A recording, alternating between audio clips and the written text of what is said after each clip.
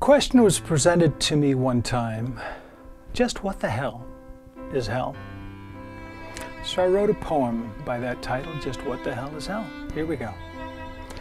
There once was a time 'twas plain to see just what the hell was meant to be.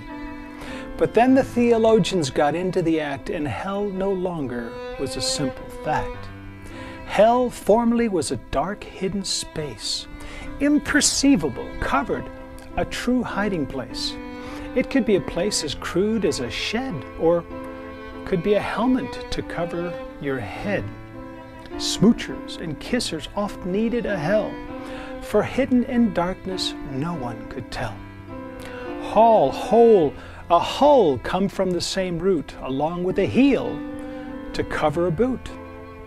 Too simple, so theologians once said, and now from their scheming confusion has spread.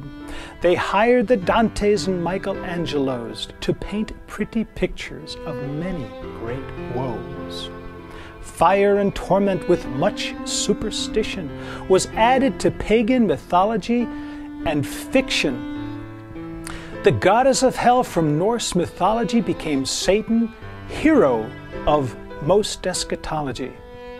Jesus, the Savior, deliverer of mankind, he came not for few, but for all men to find.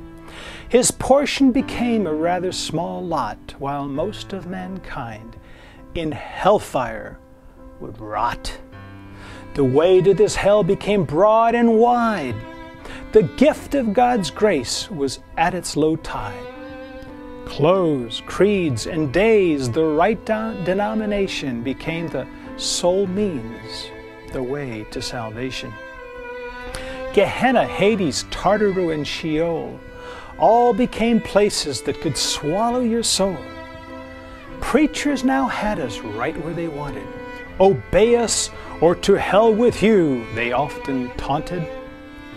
Countless denominations of devilish preachers forsook the gift and became Satan's teachers. Thousands of ways of deliverance from hell, in common they all have a self-righteous smell. Finished, he cried, I will draw all mankind, the Father's desire, all saved in his mind. The task he was given, he accomplished it all, and as his witness, he commissioned St. Paul.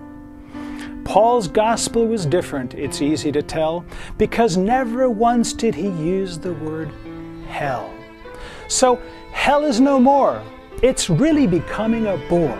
It's taking its place along common folklore.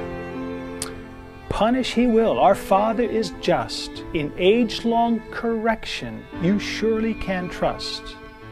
But on vindictive torment our Father's not bent. My dear reader, mercy will triumph over judgment. And that's my little poem. Just what the hell is hell? Now you know.